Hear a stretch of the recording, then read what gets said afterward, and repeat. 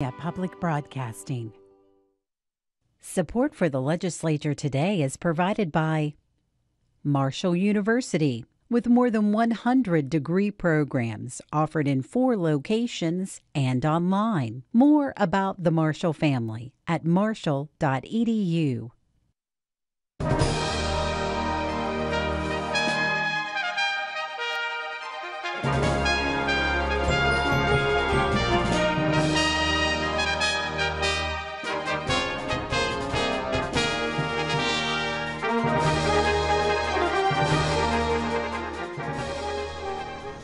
Good evening from the Capitol Building in Charleston. I'm Suzanne Higgins.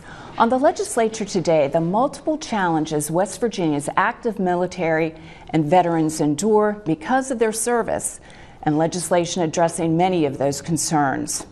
But first, our news update with senior reporter Dave Mistich and reporter Emily Allen. Welcome to both of you this evening. Thanks. Emily, let's start with you. In the House Finance Committee meeting this morning, the Deputy Secretary of the Department of Health and Human Resources, Jeremiah Samples, was giving his agency's budget presentation. This is a huge budget, $6 billion, more than $4 billion from federal funding. Tell us what happened this morning. Yeah, so it was Jeremiah Samples, but also Bill Crouch was there, the actual secretary. And according to him and Jeremiah, they have 3 priorities this year. They're going to use their budget to address substance use disorder or addiction, child welfare, and aging facilities like hospitals, but also, I guess it's just hospitals this time around, but they did talk a little bit about how their laboratories are in kind of a state of disrepair at this point too. But child welfare, obviously, we've heard so much about it this session over interims. Last session, there's 7,000 kids in foster care. Just last week they were talking at a meeting about how at the end of December there were 77, missing or disappeared at a time.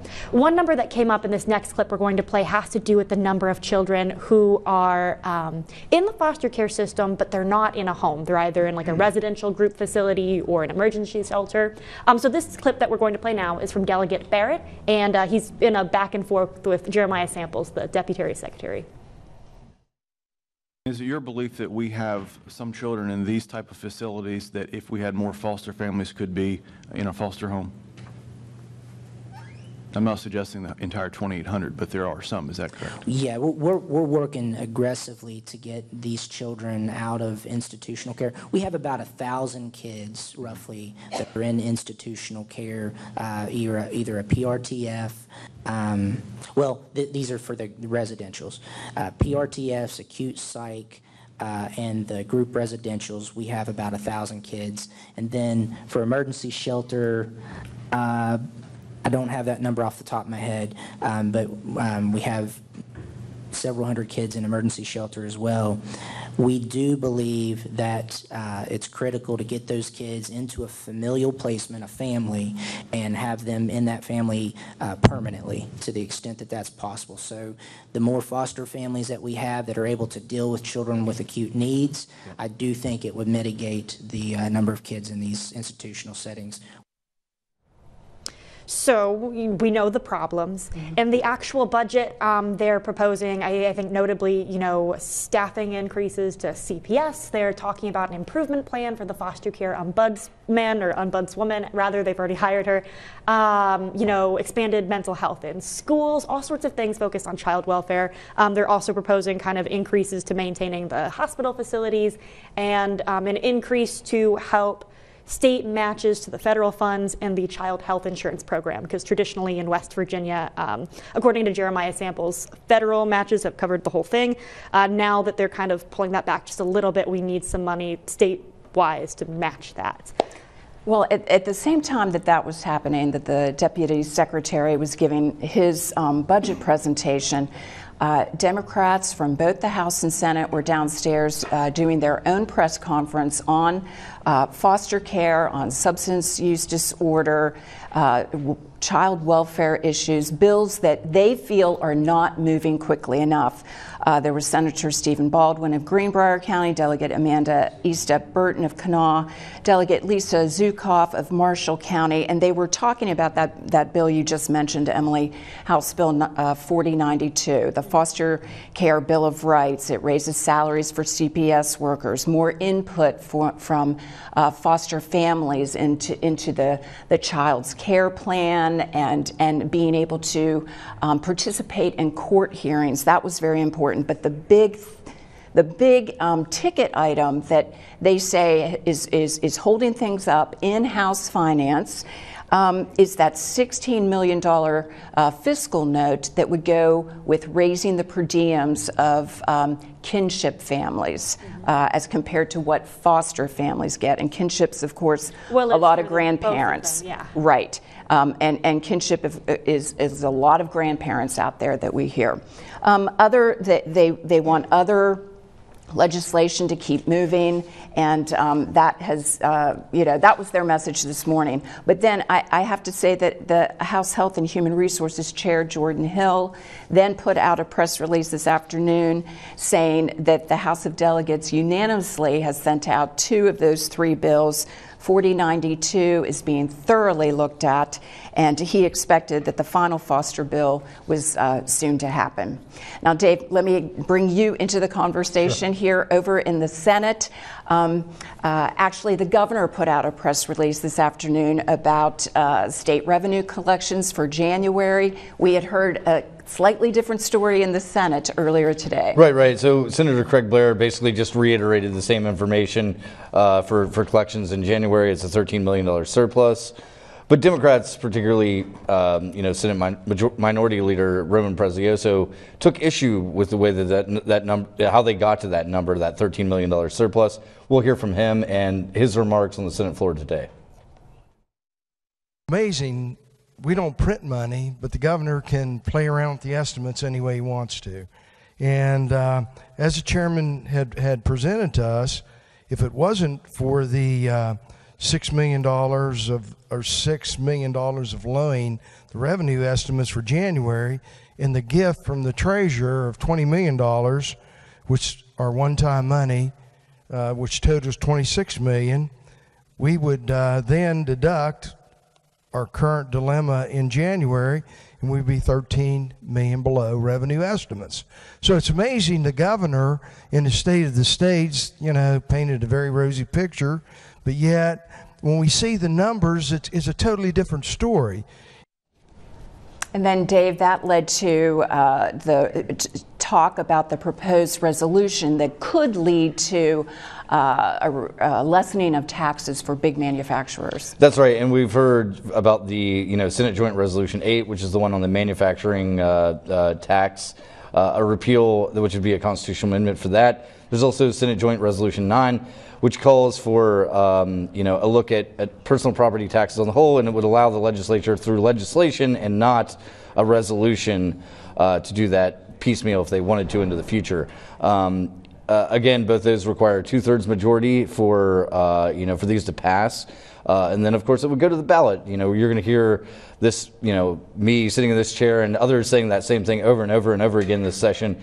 And Senator Doug Facemeyer, a Democrat, got up and spoke today about the idea of getting Democrats on board to make this resolution pass.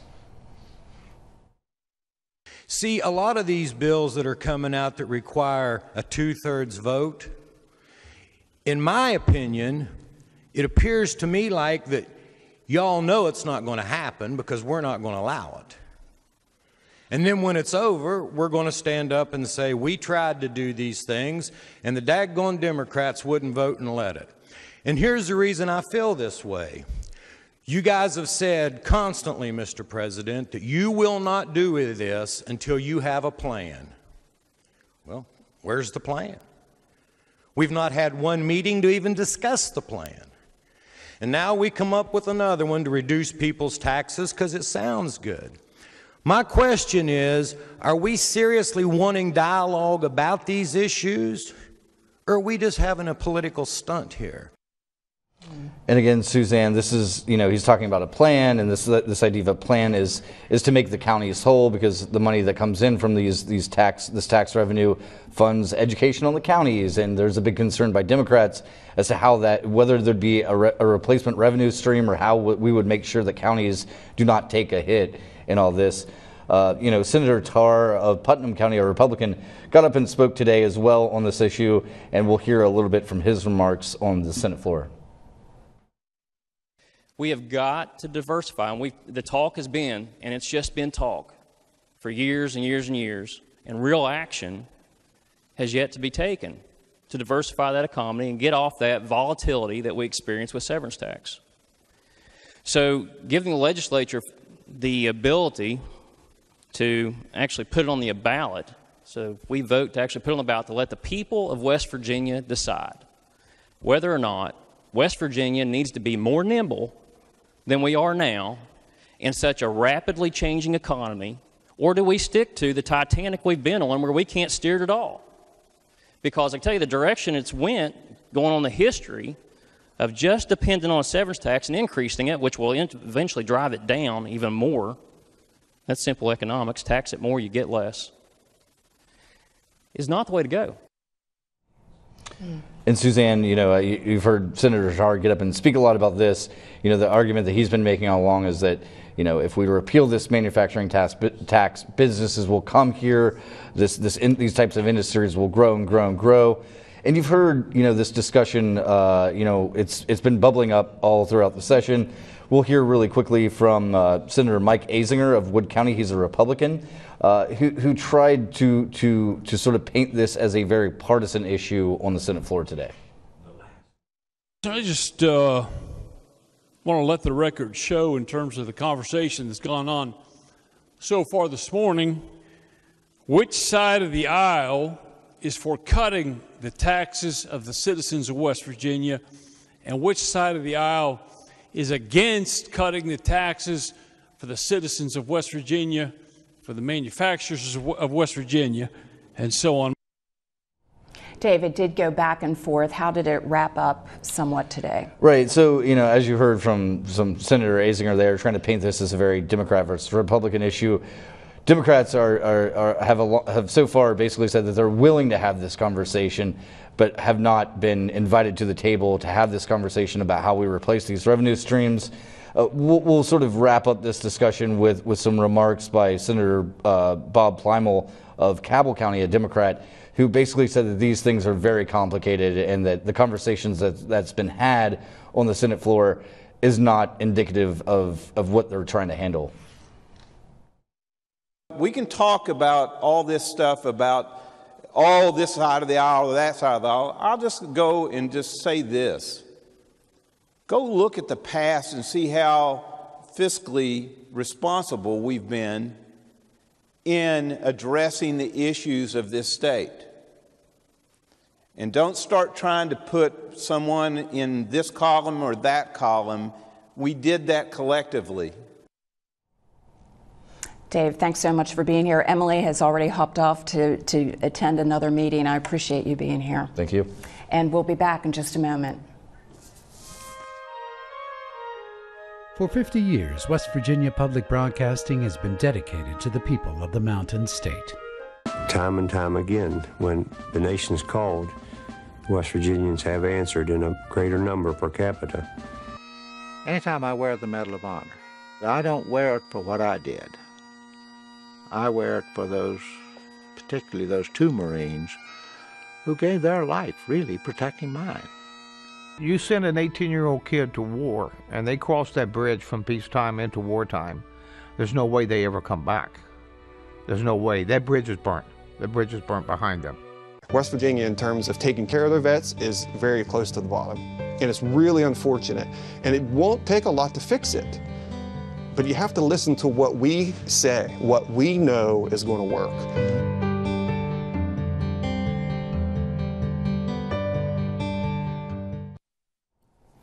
Welcome back to the Legislature today. Later this week, veterans will gather at the Capitol for Veterans Visibility Day, an opportunity to speak with lawmakers about many of the challenges they face and perhaps some policy changes to address those.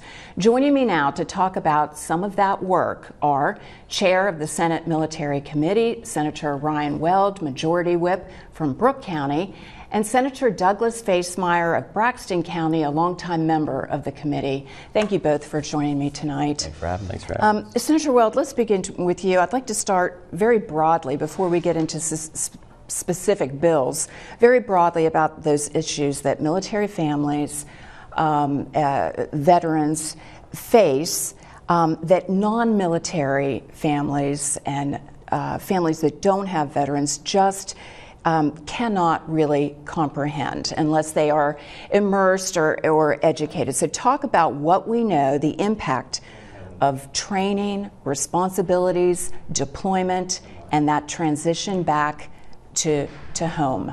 I think that the first thing that I would point out is the responsibilities that are put on these individuals, sometimes the burdens that they bear. Veterans make up about 1% of our population, but make up about 19%, tragically, of all suicides committed in the United States. And so that obviously means that there's a burden being placed on these individuals. And how can we find those people and get them the help that they need? And I think that's one of the biggest challenges that they face, but that we face in having a responsibility to people who have been called to serve in a war that they didn't ask for, but have been a part of. Senator Facemeyer, what these issues of suicide, of drug addiction, homelessness, mental illness.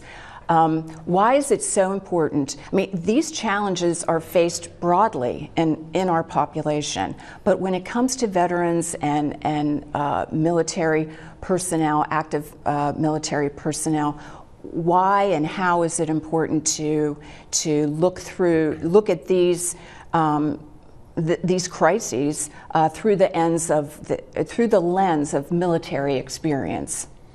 Well, first of all, I think as a country and a government, we owe it to these folks who put their life on the lines, not only for the active members, but for their family. It's one thing thinking that your dad's going to work today and you hope everything's okay and you'll see him this evening. It's something else if your dad or your mother is going deployed and you're not going to see for months and you have no idea what they're going to face and when they're going to come home and the shape that they're going to come home.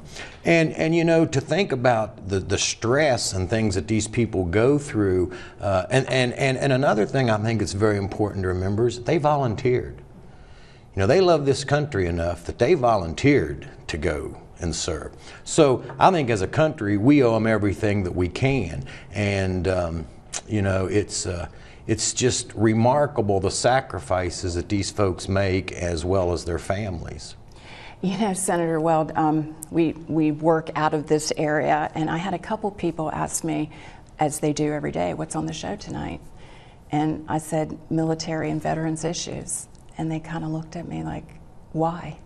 I mean, it's really not on our radar day to day. And to state the obvious, we're at war, and we have been, and we have West Virginia citizens over there. And as you pointed out, they volunteer, and many of them are 18, 20, 22 years old. It's just not as a part of the conversation to the extent that it should be. Yep, and it really does need to be, because we have asked so much of so many people going back to when we started our involvement in Afghanistan back in 2001. Then we started our involvement in Iraq in 2003. And so starting at that point in time, moving forward, we have people on a forward deployment operation in places like Syria. We saw a couple years ago, unfortunately, where 4 members of our armed forces lost their lives in Africa.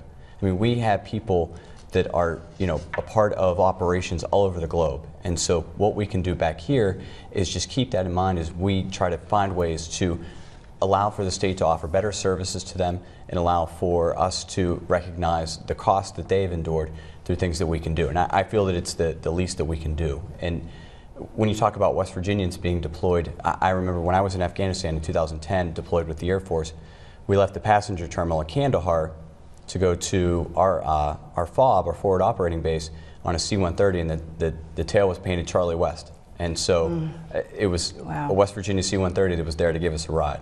Wow. Senator Facemeyer, when it comes to veterans, one of the issues that has been forefront in the mind, especially of Southern West Virginia veterans, has been that planned veterans nursing home in Beckley. Is there an update on when that might be seen? Well, I mean, it all comes down to money, and unfortunately, the state itself does not have the funds to do that. We're going to have help from the federal government, and I think Senator Weld can tell you that you know, we're trying, and we just can't get that commitment. We can't get that for sure commitment from the federal government. I think it's a travesty. You know, West Virginia has always per capita sent more people to war than any other state. We're a proud state. Our citizens love this country and do everything they can to support it. And here we are needing a hospital in Southern West Virginia. And the senator can probably tell you better than me, but I think this thing's been going on for close to 15 or 20 years that we've been trying to get this, and we just can't get the commitment out of the federal government to build it. It's been several years, and he's exactly correct. And so we have to hit a certain amount for matching in order for the federal government to come in. And we have several dedicated sources of revenue that go to this, like part of the fireworks, the tax that we get from that now. A couple years ago. But we need to be able to find a little more within our budget so that finally the federal government will come in and help us. This year, Senator Weld, you have passed the Green Alert program. Tell us about that. So the Green Alert program operates almost exactly like the Amber Alert or the Silver Alert for senior citizens, in that it operates for active duty members and veterans who are at risk because of a physical or mental condition that is linked to their time in service. So if they go missing, how are we going to better track them? How are we going to be able to find them better? And it goes to exactly what the Amber Alert program does, by getting the information out to law enforcement, to the Turnpike Authority, to be on the lookout for this individual and the vehicle that's associated with them, because they're deemed to be at risk because of an issue from their time in service. Wisconsin was the first state to do this, and I think that if we implement it here, I think it really could help some people who are considering maybe hurting themselves or others. All right, Senator Facemeyer, another bill that got through the Senate provides continued eligibility for developmental disability services to dependents of military members. Why was that important? Well, you know, it's a family deal. And when someone in your family is involved in the military, regardless of what the whole family is involved. And I think that it's important, and also I would hope that it would also give our active duty men and women a little bit of encouragement, or maybe some peace of mind, knowing that if something happens to one of their family members, that there's people back here trying to help. And I think that's important. I mean, you know, one of the greatest things about West Virginia, I believe, is our love for our family and trying to do what we can for our family. And I can only imagine being deployed, having children back here, and, you know, not really knowing everything that's being done. The senator was deployed, and we thank him for his service, and he's still active in the reserves. He has some kind of an idea. Myself personally, I can only imagine what it would be like to be over there. Of course, I'm at the place now where me and my wife have grandchildren, and I mean, just to think about your kids being back here and you not being there, it's got to be a void for you that you're trying to fill. And anything that we can do along these lines, it's our obligation, and we owe it to these people. Senator Weld, I wanted you to speak to Senate Bill 203 briefly. This is having to do with tax refund fund contributions. And again, so we've seen some other states that have implemented something like this, where you get your income tax refund. Maybe say, you know what, I'm going to donate $100, $50, whatever it might be, to the Departments of Veterans Assistance or to our state Veterans Cemetery here in West Virginia. I think we should be Just able to make do that. the Yeah, it ask. just makes it, it's an ask, and if you want to do it and facilitate that payment, that's great. And so I think that hopefully that's something that we get across the finish line and get done this year. I want to talk real briefly, we only have a moment, the Veterans Court, military drug court that you had established up in Brooke County, implemented this fall. Is there any measurable impact so far? I know that the program is already taking individuals and veterans on as part of the program. I think it's great. This is something that the state used to have, but it wasn't written in code, and so the previous Supreme Court iteration got rid of it. But we have it back now, and I think it's something that's going to pay dividends. I mentioned that Veterans Visibility is later this week, and just the moment that we have left, you know, a message or a promise you want to give them for this session, Senator? Well, the first thing is, you know, we thank you for your service. We certainly do not underplay the importance of what you do. And, you know, Chairman Weld in the Military Committee has made it quite clear that what we're trying to do on this committee is help our people that are enlisted in our military. And I just want to thank them for what they're doing, for their sacrifices. Senator Weld. They are not forgotten. Their cause is not forgotten. What they did on behalf of our state and our country is not forgotten. I love Veterans Visibility Day, and I love having them here. Senator Ryan Weld of Brooke County, Senator Douglas Facemeyer of Braxton County. Thank you both for joining me tonight. Thanks for having us. Tomorrow on the Legislature today, what officials say is the escalating problem of senior hunger and isolation. We'll speak with the president of the West Virginia Directors of Senior and Community Services. I'm Suzanne Higgins. For everyone here at West Virginia Public Broadcasting, thanks for joining us. Have a great evening.